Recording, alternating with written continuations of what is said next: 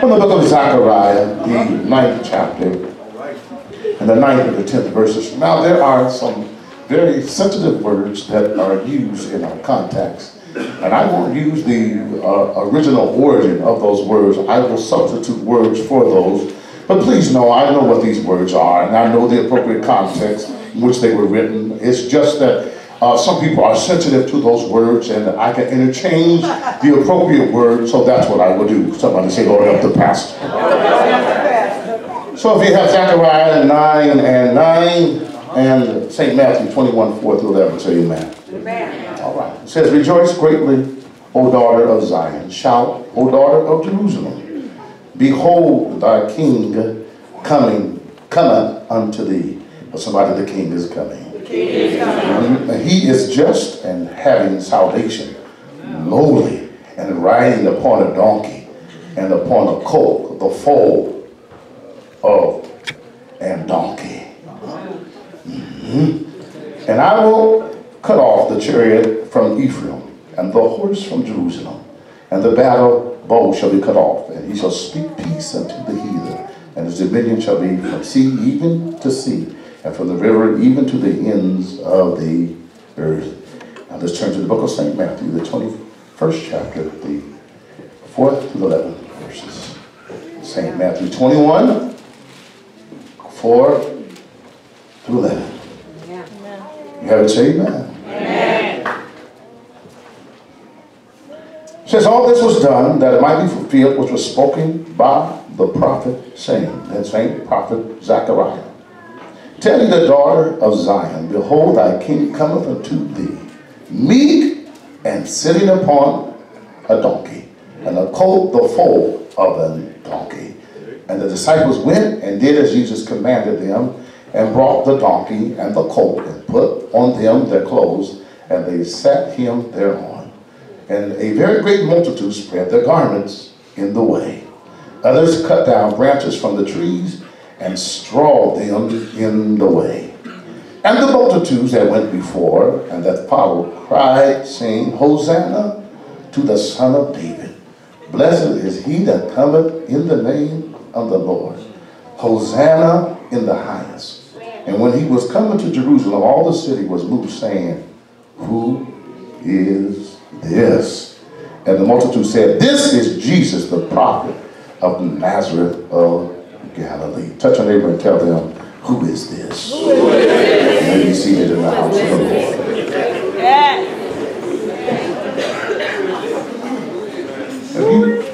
Have you ever looked for something in your garage or in your closet?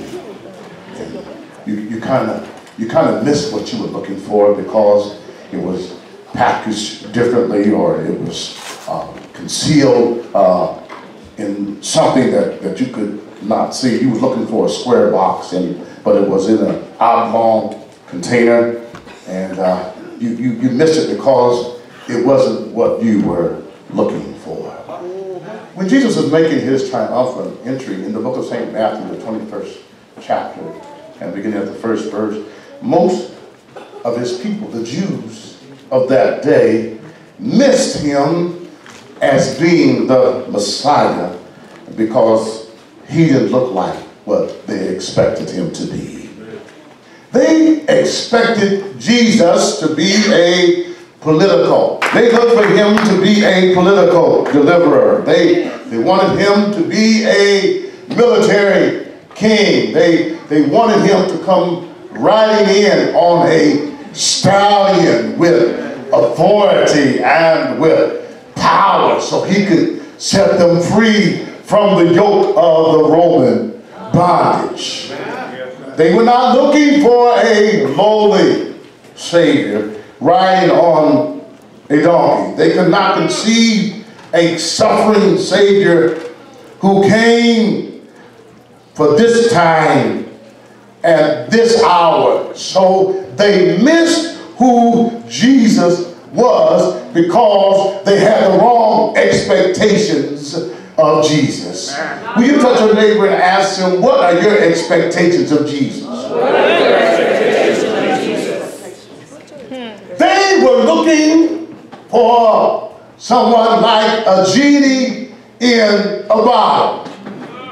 You know, you rub the bottle and make a wish, and the genie comes out and gives you everything what you asked for. But I want you to know that Jesus is not like a genie in a bottle. And believe it or not, saints of God, he may not give you everything that you ask for. I heard one Now the reason why he won't give you everything you ask for is because everything you ask for you really don't even need. Ain't that the truth? But I want you to know that Jesus is the King of Kings and he's the Lord of Lords, and he knows exactly what you need. As a matter of fact, if you abide in him and he abides in you and his word abides in you, you can ask what you will and it shall be granted unto you. But now let's not take that out of context, because when you abide in Jesus, you know exactly what Jesus' will is. And don't work a job that don't pay enough money to buy a Lamborghini and then ask Jesus to give you one, and when you don't get it, then you get mad at Jesus. See, because it must not have been his will for you to get that Lamborghini. Maybe you need to, kind of appreciate what you already have. Can I get 3 witnesses here, somebody? Who is Jesus? Tell somebody, Jesus Christ is King. Jesus Christ is King. Yeah, he is the King. Not only is he the King, but he's the King of Kings. And he's the Lord of Lords. And he's bread when I'm hungry. And he's water when I'm thirsty. And he's my healer when I'm sick. He's my deliverer when I need to be set free. He's my way maker out of no way. And if I was in trouble when I called on Jesus, he may not come when I want him to, but I'm glad that when he comes, he's always on time. Can I get 4 witnesses here, somebody? So I hear David talking about this king hundreds of years before he makes his triumphant entry. He says, lift up your heads, O ye gates, and be ye lifted up, ye everlasting doors, and the King of glory shall come in. Sound like a commission song, don't it? Who is the King of glory? The Lord God strong and mighty. And so he says, who is this King of glory? The Lord strong and mighty. The Lord mighty in battle. Lift up your heads, O ye gates. Even lift them up, ye everlasting doors, and the King of glory shall come in. Who is this King of glory? The Lord of hosts. He is the King of glory. Selah. Glory means weightiness. And I want you to know that God is a spiritual heavyweight. And if you're in trouble, and if you are in difficulty, and if you got problems that you can't handle, and you got situations that you cannot control, you need to call on the King of glory.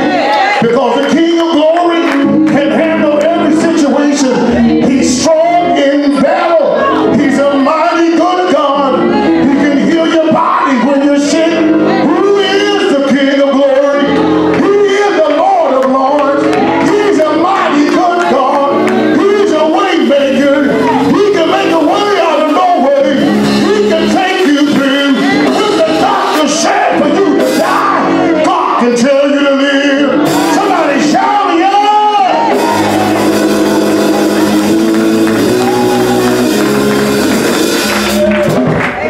For the first, when we say who is this? Jesus is King. The second point I want to make, and I only got 4 points, I think. Jesus Christ is the King of authority. Authority is bound up with the idea of a king, because the king has subjects, and the king has authority, and the king has control. At least that's how it was in the ancient world. But even when Jesus first came to this low world of sorrow as a baby. He came as a humble, and he came as a suffering servant. But Jesus also possessed a quiet, but a total authority over all things, over all people, and even on the elements.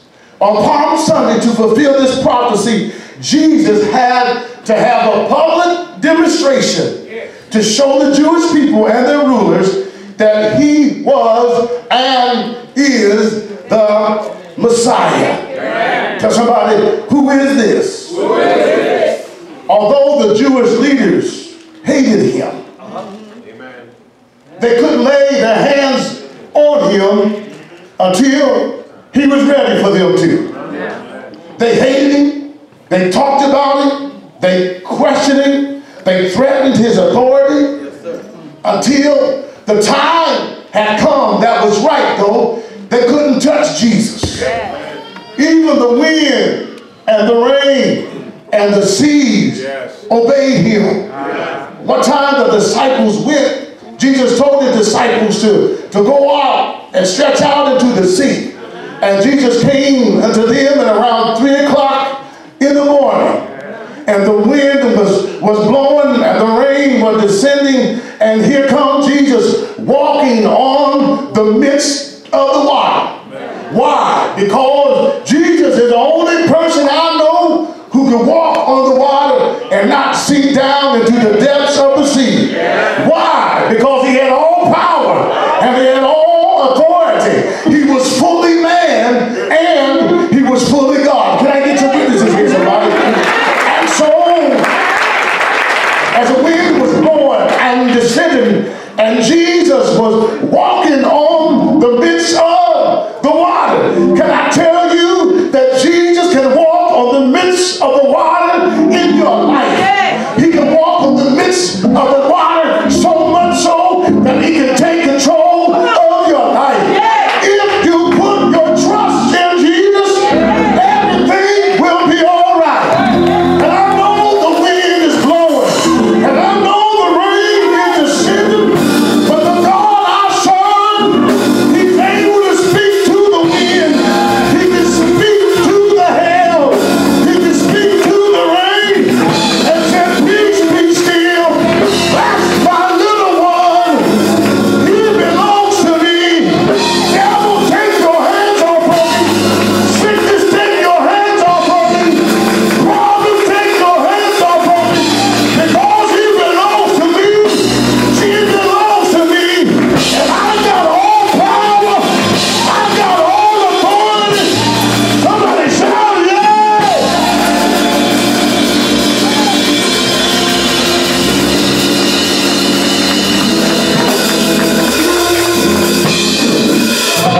Jesus is able to speak to the problems of your life. Don't let the devil fool you. God is in control. He gave Jesus the power over the hand of the enemy. Will you reach over and tell your neighbor that I recognize that you are not my enemy?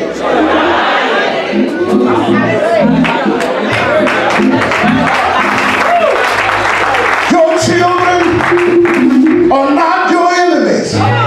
They just going through a time of their life.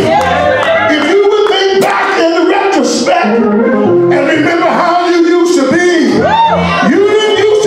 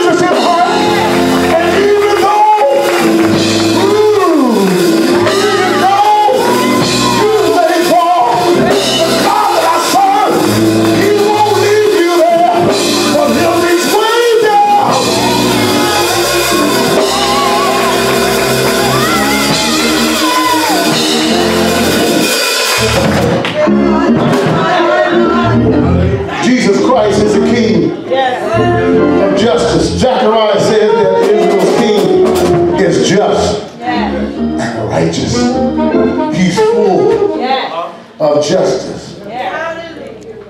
The primary reference is the king administers justice. He's fair. He believes in doing the right thing. He's concerned about all of the people. Amen. We live in a country now where I don't know if our government believes and treats all the people fair. I just, this new presidential administration, some people that they have supported that don't go along with treating everybody fair and equitable. It's not right. And you can be in the church and be naive if you want to. But everybody don't like you. I said everybody don't like you. And you haven't done anything to deserve it. You ever been somewhere and you walk down the street and it may not be heavily trafficked and people riding down the street kind of ease their elbow over on their lock button. Just yesterday. And I'm thinking to myself, I ain't gonna do nothing to them. Just yesterday. I said, I'm thinking to myself, I'm not gonna do anything to them. They have nothing to fear. Come on, somebody. Everybody is not a thug. We ain't, excuse my vernacular, we ain't all gangbangers. But there is a culture in our society that looks at us in a certain way. That's right. That's right. And sometimes I really don't even understand. Because they walk and talk on the cell phone and I'm driving a car. Right. Think too hard. For somebody, but I'm glad. So glad. That God. Come on, somebody say, but I'm glad that God I'm glad is a just God. It's a just God. Hallelujah. Yeah. Yes, he is. Thank God you, will treat you right. He'll treat you fair. He has your best interest at heart. Who tell somebody he's almost done? Almost done. Jesus Christ, who is he? He is the King of salvation. But God, tell somebody, but God, commended his love towards us in that while we were yet sinners. Y'all better stop telling folks you a sinner. While we were yet sinners, tell somebody Christ died. And when Christ died, he made me a saint saved by grace. I'm not living in a lifestyle of sin anymore. I don't have the seed of sin operating in my life. Because Jesus took out the stony heart and gave me a heart of flesh that is pliable, that is able to be talked to, that is able to be taught. I want you to know, some of us need to learn that God can teach us something.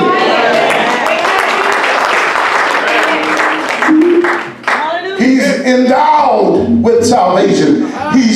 Jesus is clothed with salvation. Jesus not only wanted to save his people politically at the right time, but in the book of St. Matthew, the 1st chapter and the 21st verse says, and she shall bring forth a son, and thou shalt call his name Jesus, for he shall save his people not in their sins, but he shall save them from their sins, and he'll make them white as snow. Though your sins may be red as crimson, he'll make them white as snow. Can I get a witness here, buddy?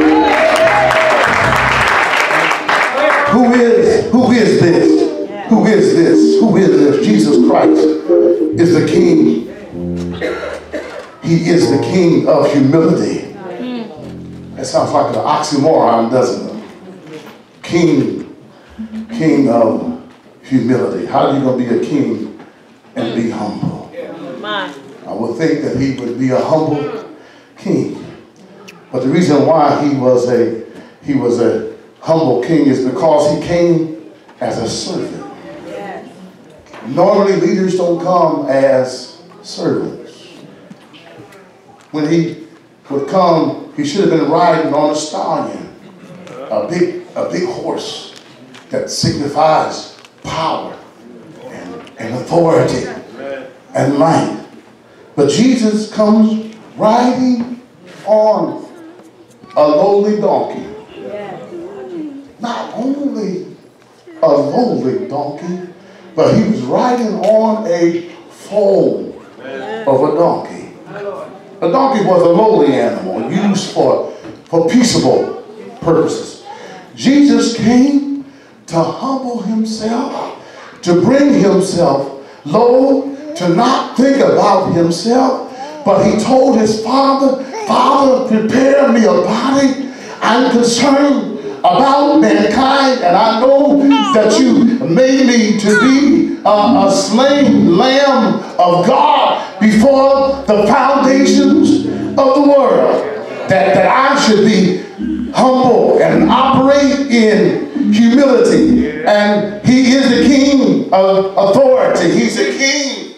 Who is he? He's a king of justice. He's the king of salvation. And finally, he's a king of humility. But finally, tell somebody he's a king of creation. Look at Jesus. He comes in on an unbroken colt.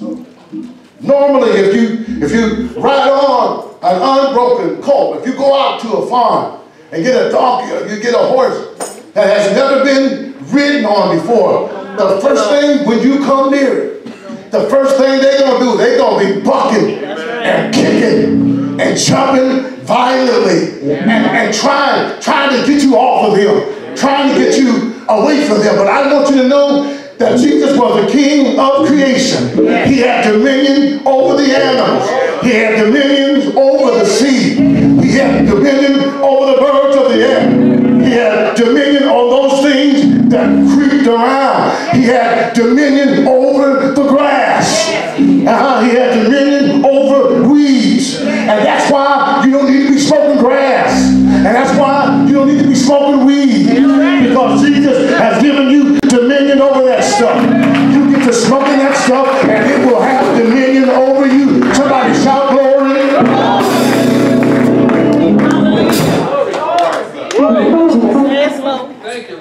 This unbroken colt had never been ridden on before. But I want you to know sometimes animals are smarter than us. I said sometimes animals are smarter than us. When Balaam, when they told him to pronounce judgment against God's people, and they had paid him off so they could talk bad about God's people and how he wanted to put a curse on God's people. And Balaam was on his way to go and pronounce a curse on God's people. And there was a donkey that Balaam rode. And Balaam tried to get the donkey to take him where he was going. And he began to beat the donkey. He was mad at the donkey. And finally he asked the donkey, "Donkey, what's mad? What's wrong with you? I've been a good master to you. I fed you apples and pears. And I fed you grass and hay, and you won't treat me like that." The donkey said, "Well, Balaam, I don't know about you, but if you take a good look down the road, you see an angel with the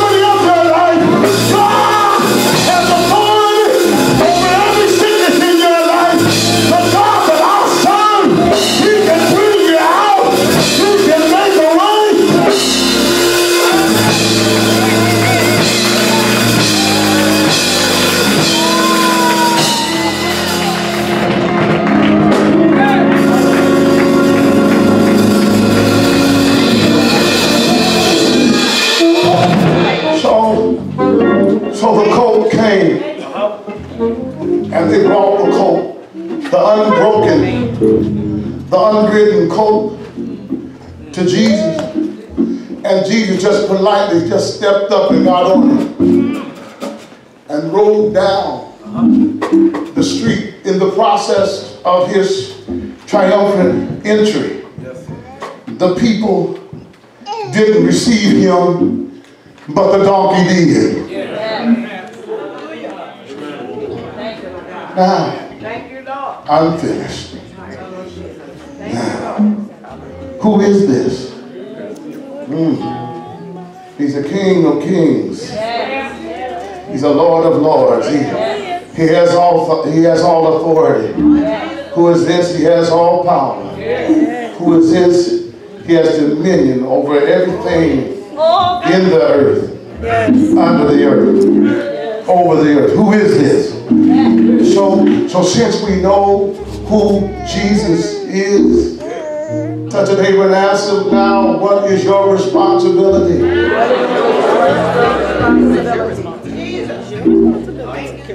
When I see the coming King, when I see the King is here, when I see the King has met all of my expectations, I do see people throwing their cloaks out, throwing and getting palm branches and shouting, Hosanna to the highest. God, I give you the highest praise. What is my responsibility? I have a responsibility now to live for Jesus. I have a responsibility to treat everybody right. I have a responsibility to love everybody. I have a responsibility to tell somebody else about the goodness of Jesus. Because if Jesus can do it for me, if Jesus can bring me out, if Jesus can heal my body, if Jesus can touch my life, if Jesus can show me the way, He can do it for you too. We have a responsibility to tell somebody else about the goodness of Jesus. We have a responsibility to tell somebody about God's goodness. We have a responsibility to tell somebody else that God can heal my body, God can touch my mind, God can bring me through, God can make a way. Hell yeah!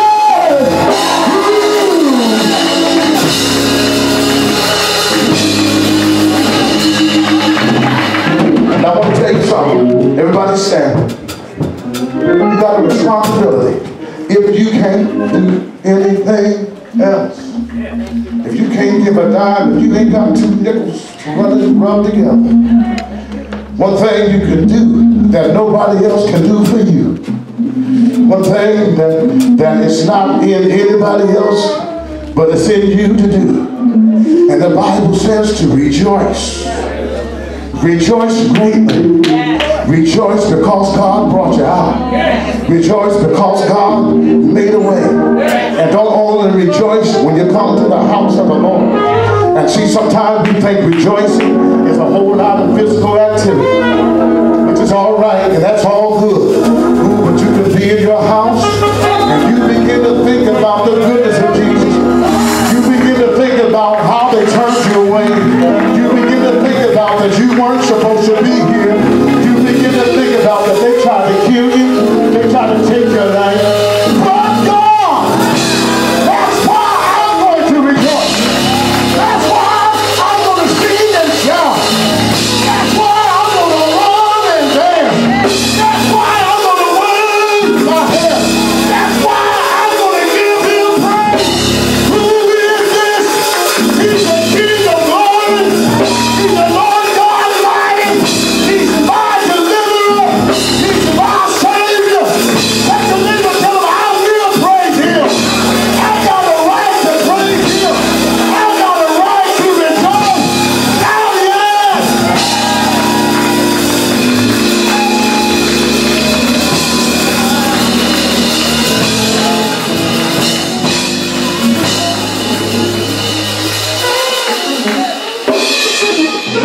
Every head bowed, every eye closed.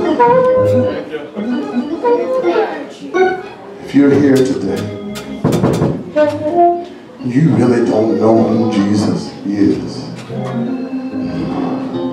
He wants you to get to know him in a very real and special way.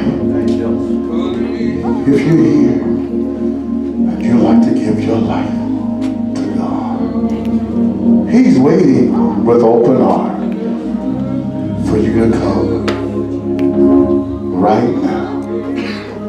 If you're here